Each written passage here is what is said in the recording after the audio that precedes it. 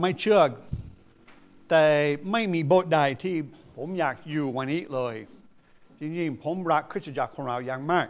และตื่นเต้นทุกวันอาทิตย์ไม่แต่มีเรื่องที่สอนยากบางครั้งมีข้อพระคัมภีร์ที่ตีความหมายยากแต่จริงๆไม่อยากอยู่ที่ไหนอยากอยู่ที่นี่เลย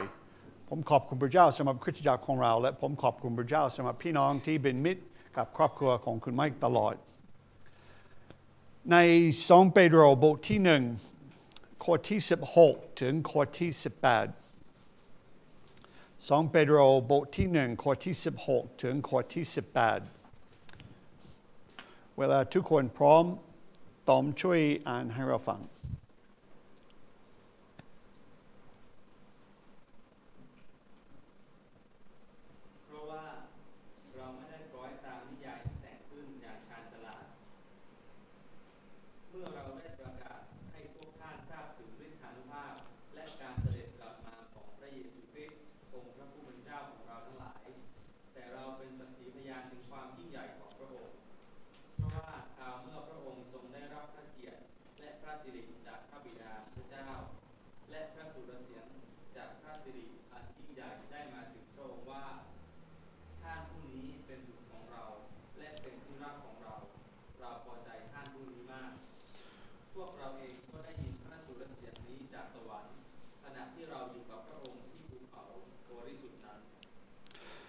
ก็พี่น้องใน2เปโตร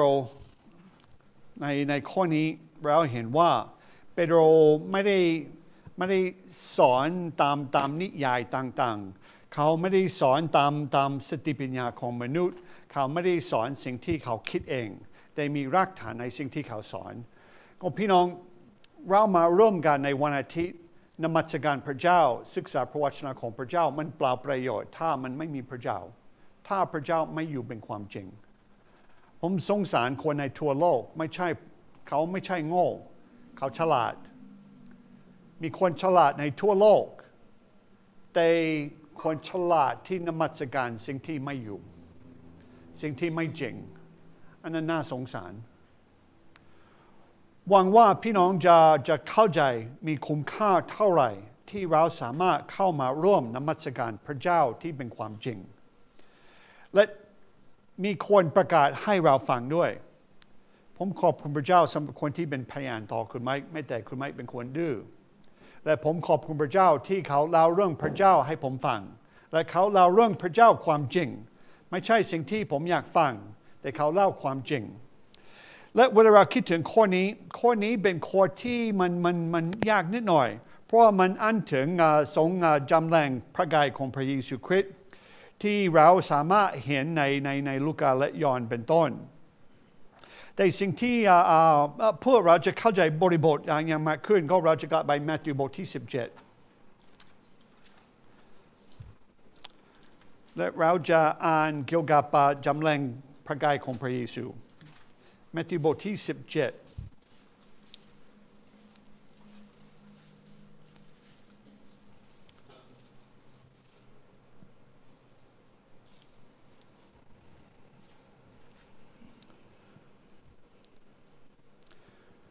โอเคเราจะอ่านข้อที่1ถึงข้อที่9โอเคข้อที่1ถึงข้อที่9เวลาทุกคนพร้อมควรชัยช่วยอ่านให้เราฟังหน่อยครับ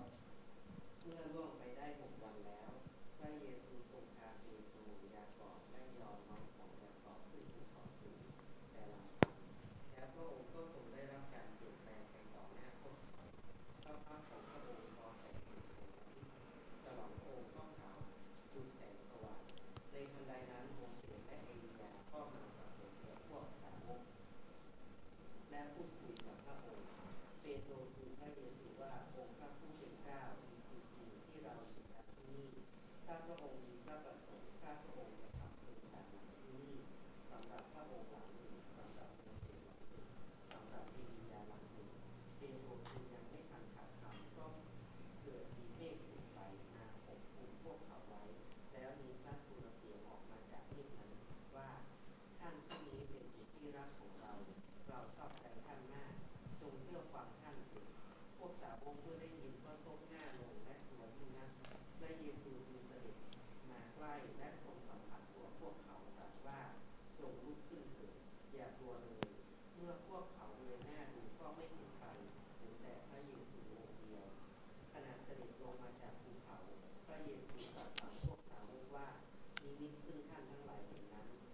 เล่าให้ใครฟังจนกว่ามนุษย์จะเป็นขึ้นมาจากความตาย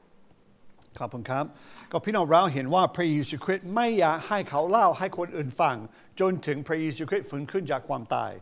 ก็ทำไมเป็นอย่างนั้นเพราะว่ายังไม่ถึงเวลาหลายครั้งในชีวิตของพระเยซูเราเห็นว่ายังไม่ถึงเวลาแต่เวลาเราคิดถึงสิ่งนี้มันนิ่งถึงก็พระเยซูคริสต์คือใคร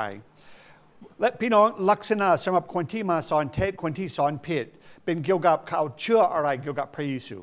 ไม่ใช่เขาใช้คำว่าพระเยซูแต่เขาเชื่อยังไงเกี่ยวกับพระเยซูพี่น้องนั่นเป็นเรื่องที่สำคัญหลายคนเขาใช้ชื่อพระเยซูคริสต์อย่างเช่นมอร์มอนก็พยายามพระยาเวห์ก็เขาใช้คำว่าพระเยซูแต่เขาไม่รู้จักพระเยซูคือใครอย่างเช่นมอร์มอนเขาถือว่าซาตานกับพระเยซูก็เป็นพี่น้องกันอันนั้นไม่ใช่เป็นพระเยซูที่ผมรู้จักเขาใช้ชื่อเดียวกันแต่ไม่ใช่เป็นพระเยซูที่ผมรู้จักพระเยซูคริสต์ของเราก็เป็นพระเยซูคริสต์ที่เราเห็นในมัทธิวบทที่17พระเยซูคริสต์ของเราเป็นผู้เดียวที่สามารถลบล้างความบาปของเราได้นั่นเป็นสิ่งที่เปโตรก็อ้างถึงและพี่น้องสิ่งที่ดีที่สุดมันเป็นเกี่ยวกับพระเจ้าคิดเกี่ยวกับพระเยซูไม่ใช่เราพระเยซูคริสต์ก็เห็นพอพระทัยพระเยซูพระเจ้าก็เป็นพยานว่านี่เป็นพระบุตรของเราและพระเจ้าพอพระทัยกับพระเยซูพี่น้องคุณพอพระทัยรู้ไหมมันไม่เกี่ยวมันไม่เปลี่ยนสภาพของพระเยซู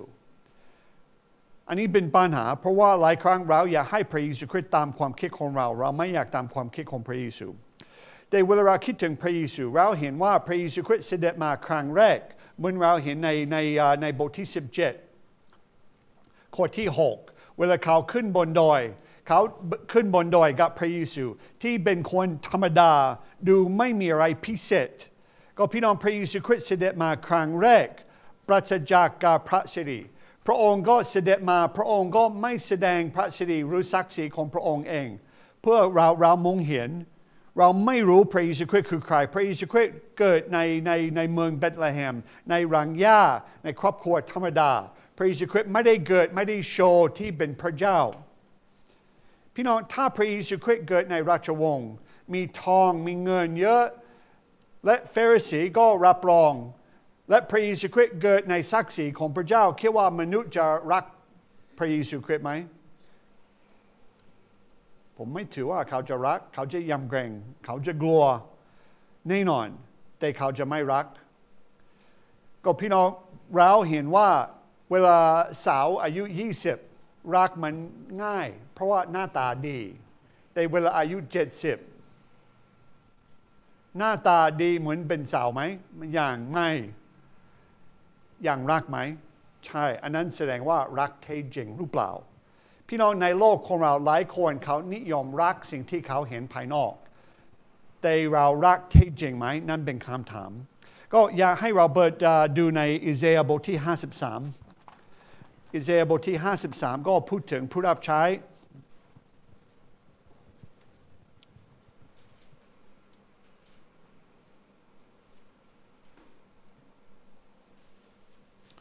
อิเซยาห์บทที่53ข้อที่2มันเป็นคำพยากรณ์เกี่ยวกับพระเยซูลักษณะพระเยซูเป็นยังไงเวลาพระเยซูคริสต์เสด็จมาครั้งแรกเพราะท่านเจริญขึ้นเฉพาะพระพักกับพระองค์อย่างต้นอ่อนและเหมือนรากที่แตกหน่อมาจากพื้นดินแห้งแล้งท่านไม่มีความงามหรือความสง่าที่เราจะให้พวกเรามองดูและไม่มีรูปลักษณะหลักซึ่งจะให้เราพึงปรารถนาก็พี่น้องเวลาเราคิดถึงพระเยซูหลายครั้งเวลาเราเห็นรูปภาพเราเห็นคนที่วาดรูปมันจะเป็นคนหน้าหล่อเป็นคนหน้านับถือเป็นคนหน้าตามแต่พี่น้องถ้าเราเห็นพระเยซูเวลาพระเยซูเสด็จมาครั้งแรกจะเป็นคนธรรมดาไม่หล่อไม่น่าเกลียดเป็นคนธรรมดาไม่มีอะไรที่เราจะถือไม่มีอะไรที่เราอยากตามอันนี้เป็นพระเยซูเวลาพระเยซูคริสต์เสด็จมาครั้งแรกแต่พระเยซูคริสต์ยังทำอะไรเพื่อแสดงศักดิ์ศรีของพระองค์ก็พระองค์ทำอัศจรรย์ต่างๆ พระองค์ทำอัศจรรย์ต่างๆเพื่อเราสามารถเห็นว่าพระองค์คือใครขอเปิดดูในยอห์นบทที่2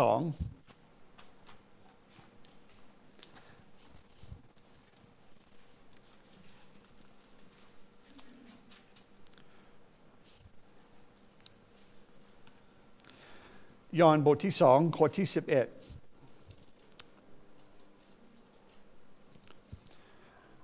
อันนี้เป็นการแต่งงานในเมืองคานาเป็นเมื่อพระเยซูคริสต์ให้น้ำก็กลายเป็นน้ำองุ่นและในข้อที่11มันจะอธิบายว่าหมายสำคัญครั้งแรกนี้พระเยซูทรงทำที่หมู่บ้านคานาในแคว้นกาลิลีและทรงแสดงพระสิริของพระองค์พวกสาวกของพระองค์ก็หวังใจพระองค์ก็พี่น้องพระเยซูคริสต์ทำไม่สำคัญนี้หรือทำอัศจรรย์นี้เพราะพระสิริของพระองค์เหมือนพระองค์เก็บองค์เองมันไม่ได้เขาจะไม่ตามพระองค์ถ้าเขาไม่เห็นอะไรแต่เขาเห็นไม่สำคัญแต่สิ่งที่น่าสนใจเกือบทุกครั้งที่พระเยซูคริสต์ทำไม่สำคัญพระเยซูคริสต์ตักเตือนสาวกหรือคนที่มองเห็นยังไงอย่าบอก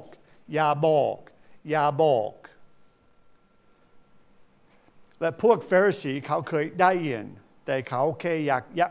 ยากฆ่าพระองค์แต่พี่น้องอันนี้ไม่เหมือนพระเยซูคริสต์ในครั้งที่สองเวลาพระเยซูคริสต์เสด็จมาครั้งที่สองพระเยซูคริสต์จะเสด็จมาในพระสิริของพระองค์ลองดูในมัทธิวบทที่25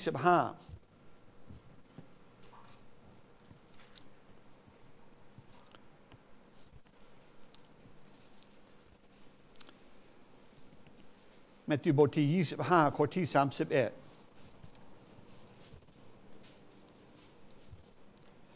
เมื่อบุตรมนุษย์เสด็จมา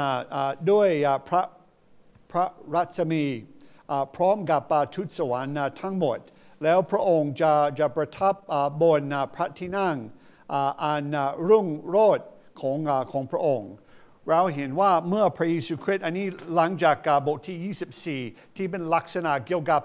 กับยุคสุดท้ายเวลาพระเยซูคริสต์จะเสด็จมาและเราเห็นว่าพระองค์ก็จะเสด็จมาในพระสิริของพระองค์เราจะเห็นพระองค์คือใครความจริงและสิ่งที่สองที่เราสมควรจะคิดถึงก็งานของพระเยซูพระเยซูคริสต์ก็เราเห็นว่าเสด็จมาด้วยไม่มีร่างกายที่น่าดูเขาก็มันเป็นปกติแต่พระเยซูคริสต์มาทำอะไรพระเยซูคริสต์มีจุดประสงค์อะไรลองดูในลูกาบทที่9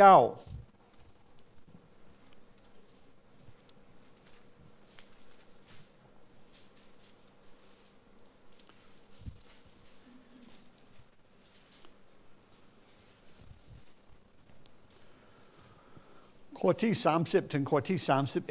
31และช่วยอ่านให้เราฟัง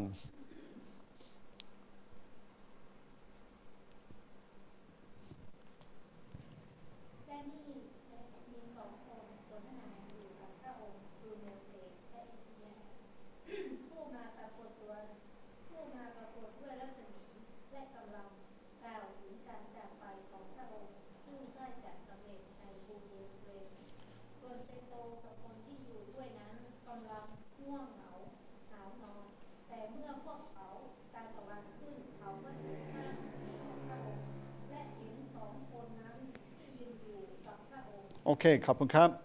ก็พี่น้องในข้อที่31ในที่สุดท้ายเราเห็นว่าและกำลังกล่าวถึงการจากไปของพระองค์ซึ่งใกล้จะสำเร็จในกรุงเยรูซาเล็มและพี่น้องคิดว่าใกล้จะสำเร็จในเมืองเยรูซาเล็มมันอ้างถึงอะไรนะใช่ความตายของพระเยซูก็พี่น้องเวลาเราคิดถึงงานของพระเยซูจุดประสงค์ของพระเยซูพระเยซูคริสต์ไม่ได้เสด็จมาเพื่อเป็นตัวอย่างดีพระเยซูคริสต์ไม่ได้เสด็จมาเพื่อให้มนุษย์รู้ว่าเราเป็นคนบาปพระเยซูคริสต์ไม่ได้เสด็จมาเพื่อสิ่งนอกจากตายบนไม้กางเขนพระเยซูคริสต์ตายบนไม้กางเขนนั้นเป็นจุดประสงค์ตั้งแต่เกิดมาอันนี้เป็นจุดประสงค์ตั้งแต่พระเจ้าสร้างโลกเป็นวางแผนของพระเจ้าพระเยซูคริสต์จะเสด็จมาเพื่อให้โลกรอดและโลกรอดโดยพระเยซูคริสต์ตายบนไม้กางเขนและฟื้นขึ้นในวันที่3อันนี้เป็นการสำเร็จที่พระเยซูคริสต์จะทำในเมืองเยรูซาเล็ม ก็ก่อนนั้นไม่มีใครจะรู้รัศมีของพระองค์ไม่มีใครจะรู้พระเยซูคริสต์เป็นใครจริงๆและก่อนนั้นเราเห็นว่ามีสาวกน้อยที่ตามพระองค์เราเห็นหลายครั้งที่มีกลุ่มใหญ่เขาจะมาหาพระองค์และเวลาเขาเห็นไม่สำคัญอย่างเช่นเวลาพระเยซูคริสต์เลี้ยง 5,000 คนด้วยขนมปัง5 ก้อนเราเห็นว่าเขาอยากตั้งพระเยซูคริสต์เป็นกษัตริย์แต่เวลาเขาอยากตั้งพระเยซูคริสต์เป็นกษัตริย์พระเยซูไม่ยอมหลังจากนั้นเขาทำอะไรเขาปล่อยออกไปถ้าพระเยซูคริสต์ไม่เป็นกษัตริย์เขาไม่สนใจคุณสนใจพระเยซูคริสต์ผู้ที่มาล้างบาปรู้คุณสนใจพระเยซูที่มาให้ชีวิตของเรามันสมบูรณ์จะให้ชีวิตของเราก็อยู่มีอิสระจะให้ชีวิตของเราอยู่เหนือคนอื่นหลายคนเขายินดีจะยอมรับพระเยซูเวลาเขาถือว่าเขาจะได้อะไรไม่ใช่เงินอันเดียวแต่เขาจะได้อำนาจเขาจะได้อะไรก็ได้แต่พี่น้องเรารับพระเยซูคริสต์เพราะพระเยซูคริสต์เป็นผู้ที่มีศักดิ์ศรีเพราะพระเยซูคริสต์เป็นผู้ที่ยิ่งใหญ่ก็พระเยซูคริสต์เสด็จมาในโลกเพื่อตายแทนเรา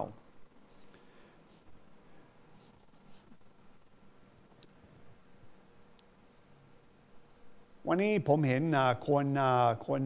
เรียกว่าอะไรเป็นคนเมืองคนหนึ่งสัมผัสในเขาอยู่ในสงครามเวียดนามเป็นคนที่ไม่ค่อยชอบเท่าไหร่แต่ฟังที่เขาพูดเขาอยู่ในเรือเล็กๆในแม่น้ำของในเวียดนามในสงครามในช่วงนั้นแต่เขาบอกว่าประมาณใน10 คนที่อยู่ในเรือ5 คนเสียชีวิตแต่เขารอดและเขาบอกว่าเพราะเขารอดชีวิต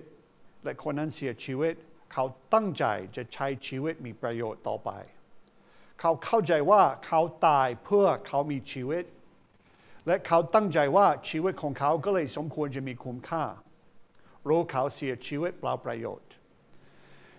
พี่น้องผมอ้างถึงสิ่งแบบนั้นเพราะอะไรเพราะเราเข้าใจคุณค่าชีวิตของเราเป็นเท่าไหร่ถ้าใครพร้อมเสียชีวิตแทนคุณจะเข้าใจว่าคุณจะเกรงใจเขาจะถือว่าเราสมควรจะทำยิ่งกว่าปกติเพราะเห็นคุณค่าในการถวายของตนเองแต่พี่น้องพระเยซูคริสต์ตายแทนเราและเราไม่เห็นคุณค่า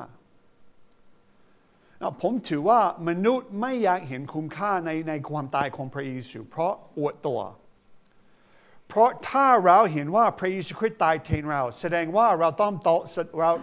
ตอบสนองต่อพระเจ้าแสดงว่าชีวิตของเราต้องมีเพื่อพระเจ้าเราจะแค่ปฏิเสธแต่พี่น้องมีคนตายเพื่อเรา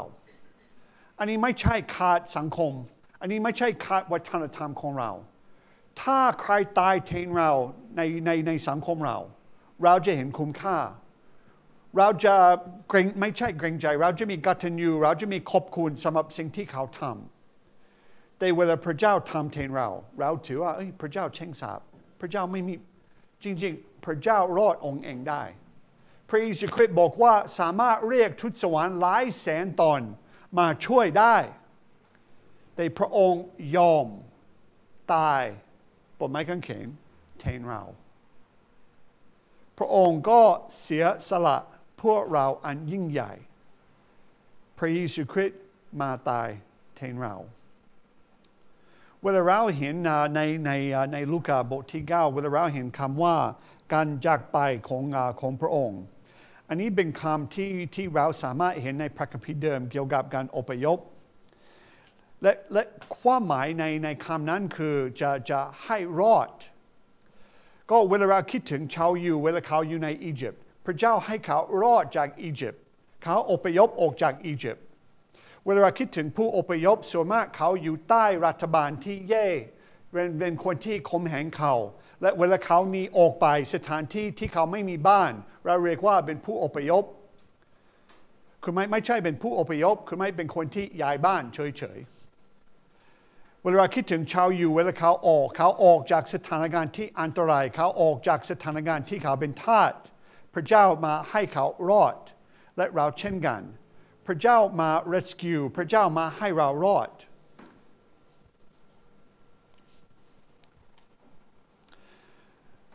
มีตัวอย่างอื่นมีโชว์ในทีวีมีคนชอบอยู่ในป่าเขาอยู่ในป่าและก็คนที่สัมผัสเขาบ่นในสังคมในปัจจุบันมันไม่ดีเลยก็ใช้เทคโนโลยีเขาเป็นทาสของเทคโนโลยีเขาไม่ชอบเราอยู่คนเดียวเราพึ่งพาตนเองมันดีกว่าและเห็นคนหนึ่งก็เขาลงและลายก็หักและเขาทำอะไรเขาใช้วิทยุเรียกคนมาช่วยและคนมาช่วยทำอะไรพาไปโรงพยาบาลในโรงพยาบาลเขาใช้เทคโนโลยีเขาใช้ทุกสิ่งเขาผ่าตัดเขายินดีคนช่วยเวลามีปัญหาแต่เวลาเขาไม่มีปัญหาเขาด่าเขาถือว่ามันไม่ดีก็พี่น้องเราเช่นกันเวลาเราอยู่สบายเราถือว่าเราไม่ต้องมีพระเจ้าเราไม่ต้องมีพระเจ้าเราอยู่คนเดียวก็มันไม่เป็นไรพระเจ้าช่วยแต่พี่น้องวันหนึ่งเราจะมีปัญหาและเราต้องร้องเรียกต่อพระเจ้าแต่พระเจ้าจะฟังเราไหมสิ่งที่น่าเสียดายบางคนจะเป็นเหมือนคนเศรษฐีที่ตายเขาลงในบึงไฟและเขาขอพระเจ้าช่วยแต่เขาเสียชีวิตไปแล้วพระเจ้าไม่ช่วยเขาบอกว่าขอส่งลาซารัสขึ้นมาจะประกาศให้พี่น้องจะรู้เรื่องและอับราฮัมบอกว่าเขามีผู้เผยพระวจนะเขามีพระวจนะของพระเจ้าถ้าเขาจะไม่เชื่อพระวจนะของพระเจ้าเขาจะไม่เชื่อแม้แต่มีคนฟื้นขึ้นจากความตายก็พี่น้องพระเยซูคริสต์มาให้เรารอดแต่ให้เรารอดเวลาเราไม่ถือว่าอันตรายมันยากที่สุดและคนในสังคมเราคนส่วนมากเขาอยู่ได้เขาไม่อยู่ในสถานการณ์ที่อันตรายแต่พี่น้องเราอยู่ในสถานการณ์อันตรายเพราะว่าเราทำผิดต่อพระเจ้าผู้ที่สร้างโลกแต่คนนั้นตายแทนเราด้วยแต่เราไม่เห็นคุ้มค่ามันเป็นสิ่งที่น่าเสียดายคนในชาติของเราที่จะเป็นทหารเราเห็นคุณค่าของเขาเราขอบคุณที่เขาเสียสละเพื่อป้องกันชาติแต่พระเจ้าป้องกันเรายิ่งกว่านั้นและเราไม่เห็นคุณค่ามันเป็นสิ่งที่น่าเสียดายพี่น้องอันนี้ไม่ใช่เป็นแข่งขันไม่ใช่เป็นแข่งขันที่เราอยากชนะคนอื่นเราอยากพิสูจน์ว่าศาสนาอื่นมันไม่ดีพี่น้องมันไม่เกี่ยวมันเป็นเกี่ยวกับคนที่อยู่ในสถานการณ์อันตรายแต่เขาไม่รู้ตัวและเราอยากให้เขารอดไม่ใช่เราให้เขารอดเราแค่แนะนำผู้ที่รอดผมชอบนักเทศคนหนึ่งเขาอธิบายว่าเวลาเราแบ่งปันเขาประเสริฐเป็นเหมือนขอทานคนหนึ่งแนะนำว่าขอทานอื่นสามารถหาอาหารที่ไหนเราเป็นแหล่งอาหารไม่ได้แต่เราสามารถแนะนำผู้ที่ให้อาหารพอได้ก็ต่อไปเราเห็นว่าพระเยซูคริสต์เสด็จมาพระเยซูคริสต์เสด็จมาเพื่อให้เรารอดและในอนาคตก็ทรงจำแรงพระกายของพระเยซูคริสต์ก็แสดงถึงวันที่พระเยซูคริสต์จะได้อยู่ในศักดิ์ศรีอยู่ในพระสิริของพระองค์เป็นราชอาณาจักรของพระองค์ก็พี่น้องเวลาเราคิดถึงไม้กางเขนก็เราจะกลับไป2 เปโตร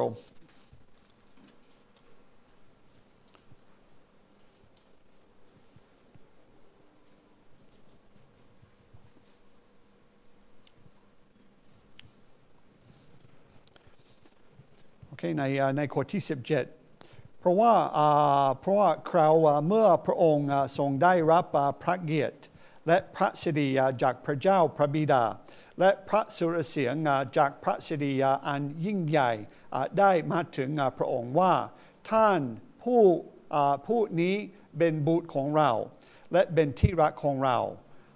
เราพอใจท่านผู้นี้มากก็พี่น้องเราเห็นว่าพระเจ้าพอพระทัยและเพราะพระเยซูคริสต์เสด็จมาก็พระเยซูคริสต์ให้เรารอดแต่พระเยซูคริสต์ไม่ใช่ให้เรารอดเฉยๆพระเยซูคริสต์ให้เรารอดเพื่อจะตั้งราชอาณาจักรของพระองค์บนโลกของเราชาวโรมและคนในปัจจุบันเขาเห็นไม้กางเขนเป็นลักษณะโง่เขลาเวลาเราเห็นไม้กางเขนเรานึกว่าเป็นคนถูกแช่งสาป แต่จริงๆทางชนะเป็นทางแช่งสาปทางชนะเป็นไม้กางเขนคนที่ไม่มีประสบการณ์ในคริสตจักรเขาน่าจะถือว่าเราเป็นคนแปลกๆเพราะว่าเราร้องเพลงเกี่ยวกับพระโลหิตของพระเยซูเราร้องเพลงสรรเสริญเกี่ยวกับพระโลหิตของพระเยซูคริสต์ได้ยังไงคนไทยที่ไม่เคยมาโบสถ์เขาน่าจะถือว่าคริสเตียนเป็นคนบ้ามีโบสถ์น้ำเต็มด้วยโลหิตมันน่าเกลียดเนาะเวลาเรานึกภาพแต่พี่น้องเราเข้าใจว่าพระโลหิตของพระเยซูคริสต์เป็นสิ่งที่ล้างความบาปของเราเราก็เลยสามารถฉลองเราสามารถนมัสการเราสามารถคิดดีเกี่ยวกับสิ่งที่โลกถือว่ามันน่าเกลียดไม่กางเขนน้ำเราถึงศักดิ์ศรีก็เวลาเราคิดถึง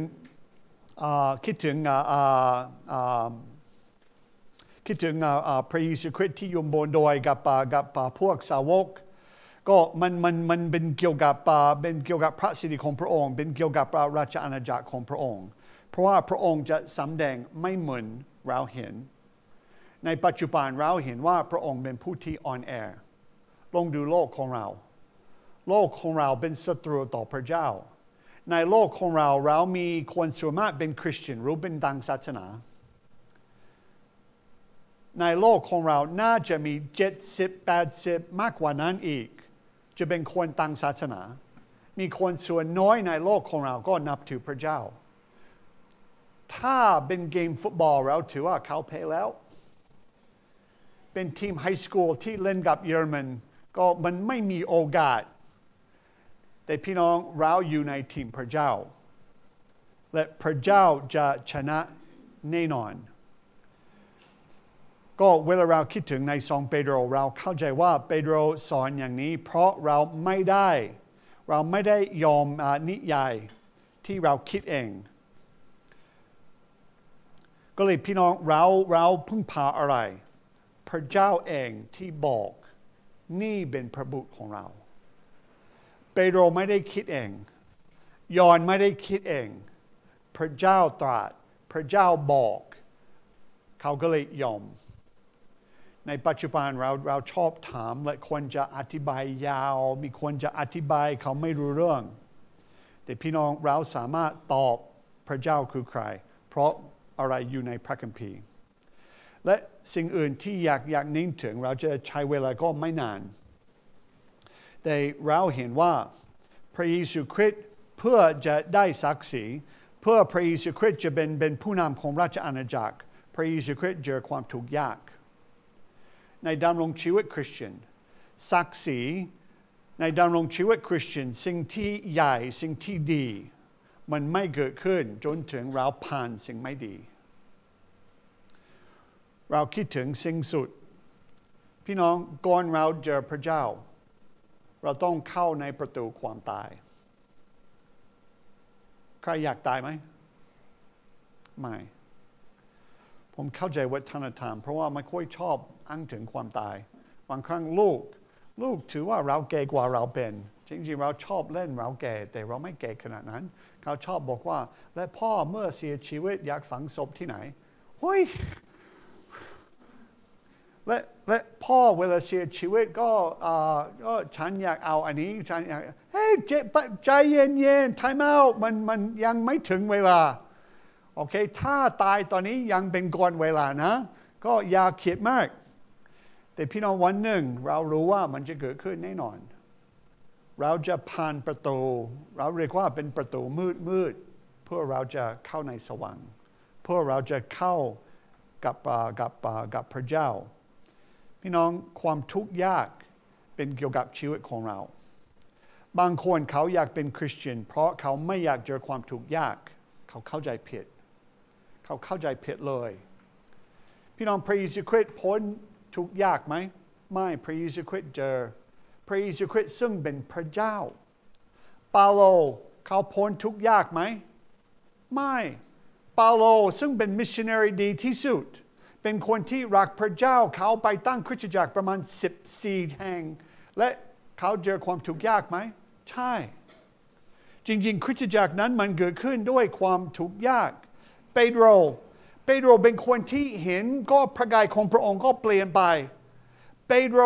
เป็นสาวกของพระองค์เขาพ้นความทุกข์ยากไหมไม่เปโตรก็ถูกจับอยู่ในคุกเปโตรตายก็ก่อนเวลามีชาวโรมประหารเขามีประวัติที่บอกว่าก็เขาตายบนไม้กางเขนว่ากว้างไม่ทราบมันจะเจ็บกว่าไม่ทราบมันจะทรมานกว่าแต่แค่ถือว่าเปโตรไม่ใช่แค่ถือเปโตรก็ประกาศว่าเขาไม่อยากตายเขาไม่พอเขาไม่พร้อมเขาไม่สมควรตายเหมือนพระเยซูเราคิดถึงพวกสาวกทุกคนยกเว้นยอนเขาตายก่อนเวลาเขาถูกประหารเราคิดถึงคริสเตียนแรกในโรมก็ทหารโรมหาไม่ใช่แค่ฆ่าเขาแต่ล่าคนคริสเตียนล่าใช่ไหมเขาล่าคนคริสเตียนเขาจะให้รางวัลแก่คนที่จะประกาศว่าใครเป็นคริสเตียนแต่พี่น้องรู้ไหมในช่วงนั้นคริสตจักรทวีขึ้นในประเทศไทยเหมือนเราอ้างถึงในช่วงแรกในประเทศไทยเราไม่เจอทุกข์ข่มเหงเลยและคริสตจักรยังไงอ่อนแอเหมือนเป็นเด็กกินนมเดินเองไม่ได้พี่น้องอาจจะเป็นไปได้เราสมควรจะอธิษฐานที่เราจะเจอทุกข์ข่มเหงเพื่อคริสตจักรจะแข็งแรงขึ้นคริสตจักรแรกในประเทศไทยทวีขึ้นเมื่อไหร่เมื่อมี2 คนถูกประหาร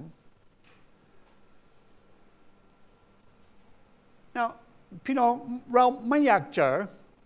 แต่เราจะเจอแน่ถ้าเราไม่เจอเราจะสงสัยว่าเราเป็นคริสเตียนจริงหรือเปล่าเราทุกคนเราจะเจอปัญหาเพราะว่าปัญหาเป็นเกี่ยวกับดำรงชีวิตคริสเตียนโลกของเราก็เกลียดพระเยซูโลกจะเกลียดเราเช่นกันแต่พี่น้องในสุดท้ายเราจะเห็นศักดิ์ศรีของพระองค์ในสุดท้ายเราจะได้ศักดิ์ศรีเหมือนพระองค์นั่นเป็นจุดประสงค์ของเราก็เวลาเราเห็นใน2 เปโตรไม่ได้สอนตามนิยายต่างๆแต่เขาสอนว่าพระเยซูคริสต์คือใครพระเยซูคริสต์แท้จริงและพระเยซูคริสต์เป็นผู้ที่เสด็จมาไม่มีอะไรน่าดูไม่มีอะไรที่น่านับถือพระเยซูคริสต์เกิดมาเป็นคนธรรมดาแต่พระเยซูคริสต์เกิดมาเพื่อตายบนไม้กางเขนคนธรรมดานั้นที่ทำไม่สำคัญตายบนไม้กางเขนและตอนนี้พระเยซูคริสต์นั่งขวาพระบิดารอจะกลับมาครั้งที่2เพื่อตั้งราชอาณาจักรของพระองค์และพวกเราที่เชื่อในพระองค์เราจะมีส่วนหนึ่งในราชอาณาจักรของพระองค์ด้วยนั่นเป็นความหวังของเราแต่สิ่งที่น่าเสียดายคนที่ไม่มีส่วนหนึ่งในพระเยซูจะมีอนาคตแต่อนาคตคือความทุกข์ยากจะอยู่ในบึงไฟอันนั้นเป็นเรื่องที่ไม่มีใครอยากฟังเราอยากแต่เป็นความจริงผมหวังว่าบนพระเจ้าไม่มีสักคนหนึ่งลงในบึงไฟไม่ว่าจะเขาร้ายที่สุดในโลกไม่อยากเห็นใครลงในบึงไฟแต่สิ่งที่น่าเสียดายมีคนดีมีคนที่พวกเรารักเขาจะลงในบึงไฟและเขาจะอยู่เป็นนิจเพราะเขาปฏิเสธพระเยซูเพราะเขายอมนิยายต่างๆที่มนุษย์ตั้งเองเพราะเขาไม่ยอมความจริงของพระเจ้าถ้าพระเจ้าเป็นความจริงพระเจ้าจะบอกพระเจ้าบอกแล้วพระเจ้าบอกแล้วเวลานายกกษัตริย์เวลาผู้นำของประเทศเราเวลาเขาประกาศอะไรเราไม่ได้บอกกับเขาเราจะไม่ยอมฟังจนถึงเขาโทรหาเรา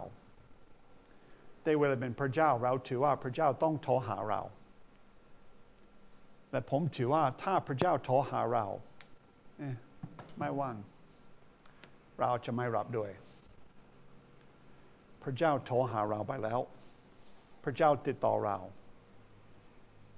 โดยพระคุณของพระเจ้าคุณไม่ยืนขึ้นและบอกเกี่ยวกับสิ่งที่พระเจ้าทำให้แก่เราไม่ใช่เพื่อคุณไม่จะรับเกียรติ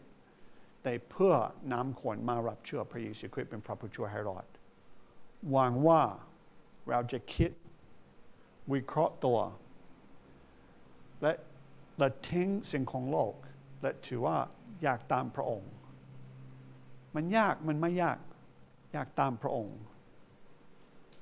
อย่ารอพรุ่งนี้เพราะว่าพระเจ้าไม่เคยสัญญามีพรุ่งนี้คุณมีวันนี้แค่นี้เองเราจะเป็นโดยคำอธิษฐาน